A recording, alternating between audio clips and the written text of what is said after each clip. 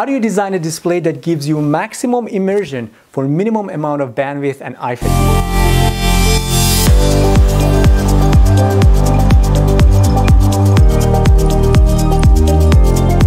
What are the scientific guidelines that we can follow to beat monitors in headsets and even go beyond headsets?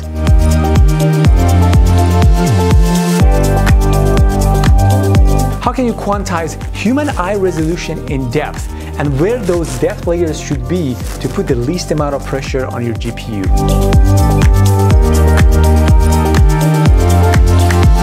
In this paper, we answer all these questions and go even further to lay out a mathematical framework for designing headsets and displays with true monocular depth.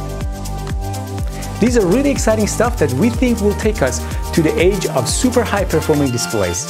Stay tuned for further update on our page.